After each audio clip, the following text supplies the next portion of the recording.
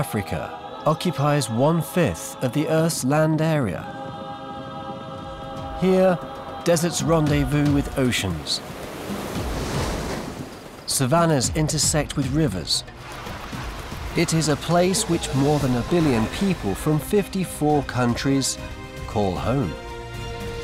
无论中国发展到哪一步，中国永远都把非洲国家当作自己的患难之交。 The stories we unfold are about Africans and Chinese, how they meet, mingle, and collaborate, and about the future forged in their joined hands.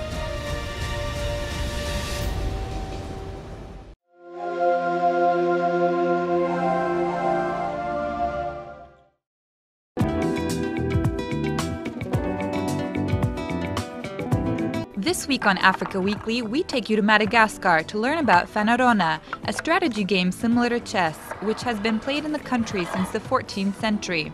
And we travel to Kenya, where a Nairobi artist is taking refuse and turning it into art, hoping to raise awareness about wildlife and habitat preservation.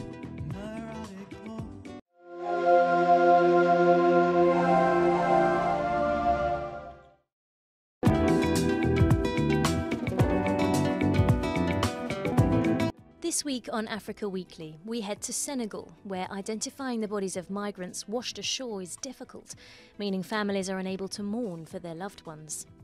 Then we head to Burkina Faso, where a prisoner selected to take part in an arts-driven rehabilitation initiative is set to release his debut rap album.